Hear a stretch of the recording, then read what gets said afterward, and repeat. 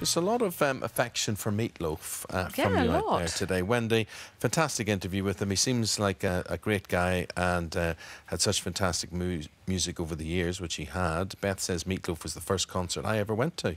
My dad took me when I was 7. We absolutely love him. Sarah says Bat Out of Hell is the greatest album ever. It's great to cycle to work to. Yeah, that would get you going like a bat out of hell, wouldn't it? Yeah. She said, I pedalled down the canal like a bat out of hell. A lot's expected of him, though. I mean, he was frail. You could see that he was. Well, he was saying it's his back surgery that he's obviously on the, he's mending now, but it's still quite painful for him. But he is funny, though, isn't he?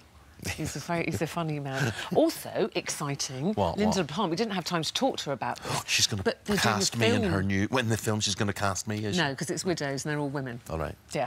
Do you remember Widows? One of my favourite series. And what happened was all their men got nicked for a robbery. And they yes. Look, it's there. Anne Mitchell, remember Anne, was in EastEnders recently, and Linda said, yes, it's all going to be happening as a movie, and she's going to come back another time and talk to us about it when we know when it's coming out. Do you know, honestly, we've had guests today, Linda being one, Meat Loaf being another, whatever, or even the phone in on pets. We could have done a whole programme, a whole 2 hours this morning on any on each one.